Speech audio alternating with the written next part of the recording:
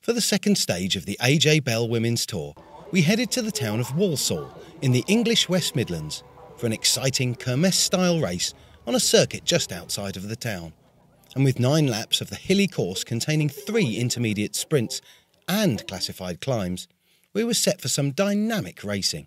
And with the high winds of stage 1 still present, there was also good old English autumn rain for the bunch to deal with, and making for a tough day out. With the rain will be a really hard race and difficult race, and also is very cold, and I prefer warm weather and sun, but yes, Great Britain is like this, and so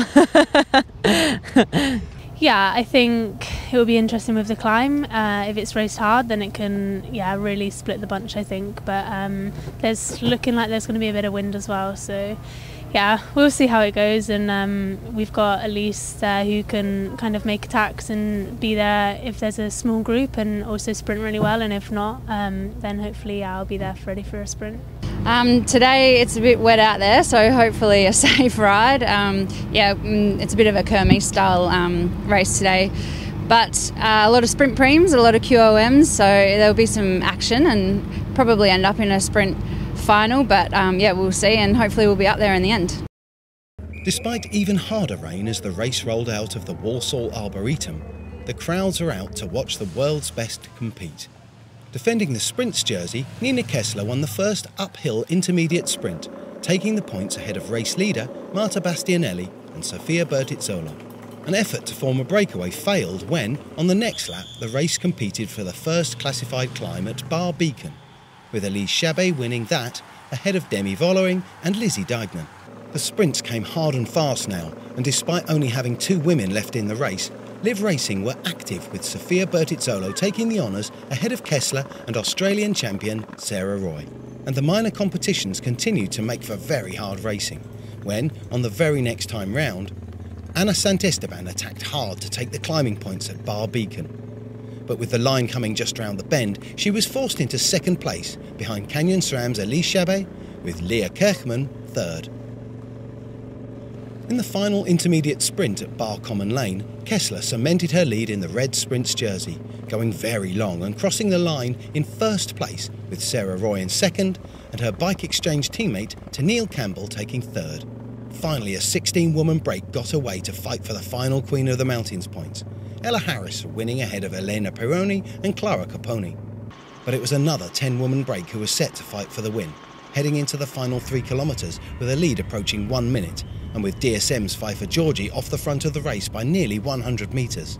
Inside the final 500 metres, and the British rider still had the lead and looked set for her first UCI Women's World Tour victory. But with SD Works rider Demi Vollering on the front, it would be hard to stay away as Georgie descended into Walsall town centre and took the final corner still ahead. Round the corner, and could she do it? Out of the saddle, and she goes hard. But behind her, so did Amy Pieters, the Dutch champion, out of the saddle, and she caught Georgie as her strength ran out with 150 metres to go.